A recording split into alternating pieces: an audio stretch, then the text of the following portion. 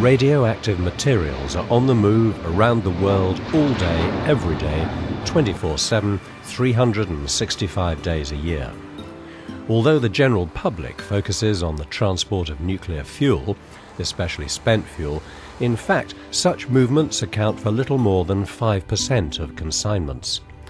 From medicine to agriculture, from research to manufacturing and industry, radioactive materials are part of our daily lives.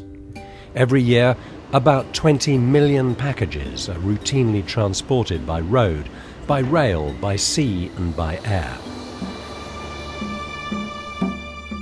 This film tells the story of how one particular radioactive material, the medical radioisotope molybdenum, is transported 9,000 kilometers from one of only a handful of manufacturing plants in the world, here in South Africa, to hospitals in Europe, where in the form of technetium-99 it'll be used as a life-saving diagnostic tool.